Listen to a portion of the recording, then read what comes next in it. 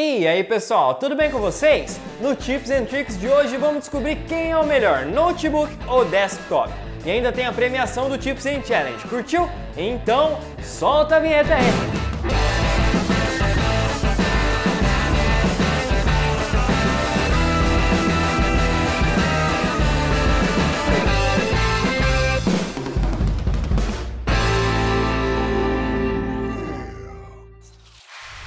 Sejam todos bem-vindos a mais um vídeo aqui no Brainstorm Tutoriais. Eu sou o Matheus Ferreira e esse é o Tips and Tricks quadro, onde eu tiro as dúvidas de vocês inscritos do canal. Esse é o episódio de número 12, se você quiser ver os anteriores, clica no card ali em cima que você vai abrir a playlist do Tips and Tricks. E antes da gente começar, aproveita para seguir o Brainstorm nas redes sociais, tem Twitter, tem Facebook, tem o meu Snapchat ali em cima, tem o meu Instagram, tem o Instagram do Bruno e você pode seguir a gente para ficar por dentro de todas as novidades envolvendo o canal. Já seguiu a gente em todos esses lugares aí? Então bora lá para nossa primeira pergunta do dia. Boa noite! O que você acha de notebook para editar vídeos? Acha que vale a pena? Boa noite, Leonardo!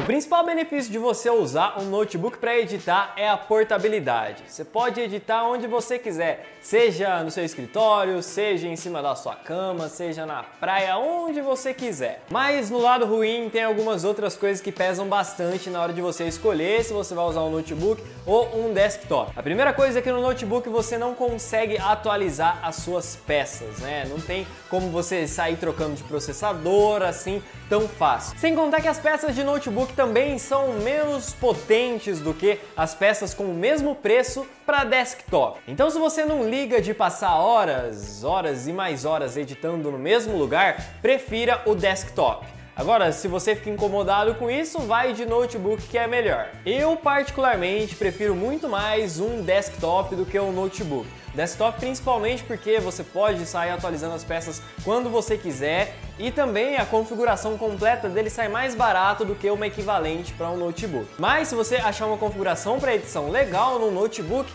cara, e puder pagar por ela, é óbvio, fica à vontade, aí cabe a você decidir. E falando em configuração de computador, se liga na próxima pergunta de hoje.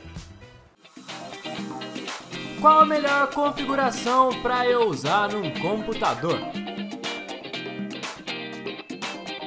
Supondo que você esteja falando sobre edição de vídeo. Se você estiver falando de Minecraft, estiver falando de LOL, cara, não, nada a ver, não vai servir para você o que eu vou falar agora. Você precisa investir em processador, memória RAM, placa de vídeo e talvez também num HD ou num SSD. Essas quatro coisas são as mais solicitadas quando você está editando algum vídeo. O After Effects exige demais da sua placa de vídeo, o Premiere exige demais do seu processador e um pouquinho também da sua placa de vídeo e, óbvio, também dos seus HDs, por isso é bom investir num SSD. Se você usa o Sony Vegas, ele também vai exigir bastante do seu processador, também da sua placa de vídeo. Então, são esses os componentes que você mais tem que se preocupar na hora de montar o seu computador para edição. A memória RAM entra em casos onde você tem que usar outros softwares. Eu, por exemplo, preciso usar bastante o Photoshop enquanto eu estou editando. Então, para mim, memória RAM é muito útil, né? Porque eu posso deixar vários programas diferentes abertos. Então, pensa nisso aí na hora de você montar a sua configuração, beleza? Mas falando especificamente do Adobe Premiere,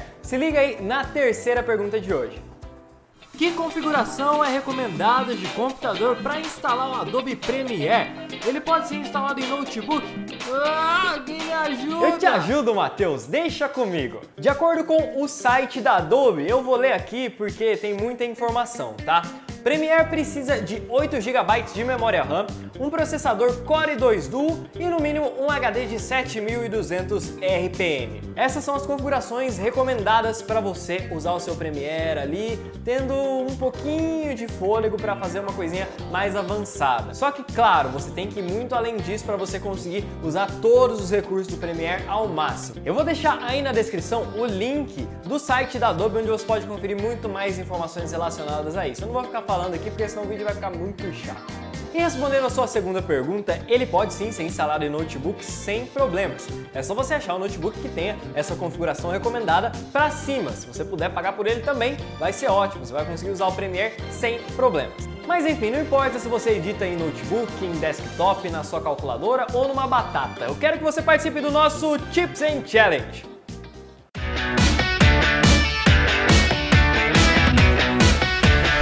Tips and Challenge do mês de abril, não fui eu quem passou o tema para vocês, como vocês já sabem, foi o Héber Simeoni. Se vocês quiserem conferir o vídeo dele, onde ele explica direitinho qual foi o tema e tal, cliquem no card aí em cima como vocês estão vendo. Mas vamos falar rapidinho para você que não tá afim de assistir, você tem que criar uma abertura de série onde eu e o Héber sejamos os protagonistas. E se você quiser aparecer nessa abertura, você também pode.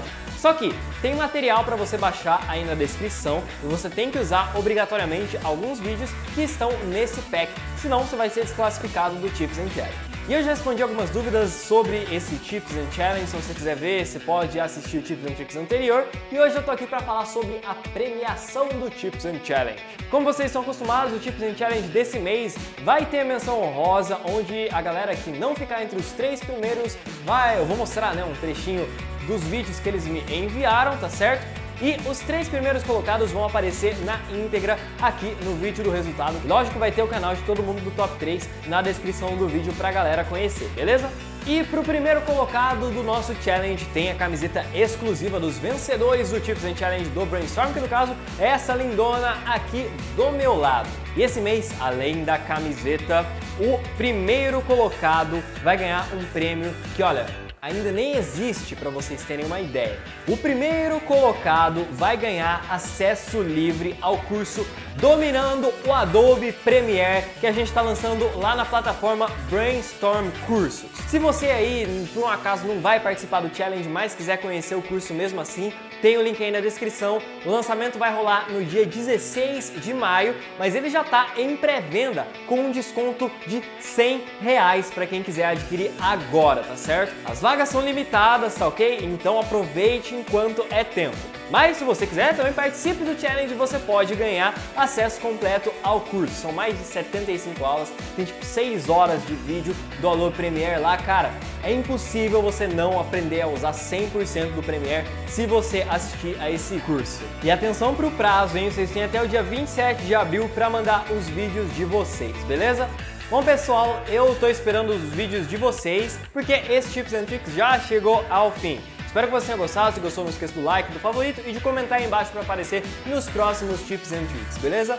Eu vou ficando por aqui, um forte abraço a todos e até a próxima. Tchau!